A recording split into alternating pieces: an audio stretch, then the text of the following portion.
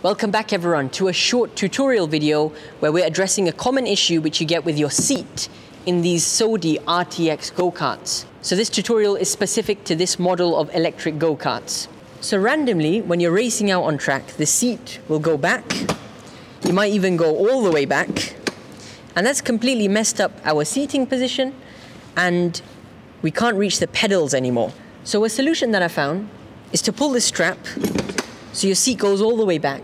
This way it can't go further back by itself anymore. But how do we solve the pedal issue? Now in these go-karts there's this red button which you can press.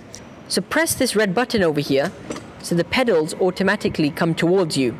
And you just need to set it to the ideal location. The idea is to do this as quickly as possible during the race.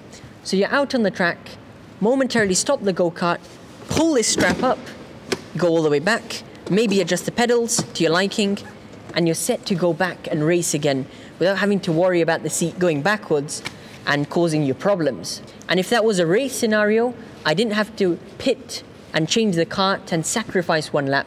I can just get on with the race as normal. But that's the best you can do in the moment of the race where you're not having to sacrifice one lap.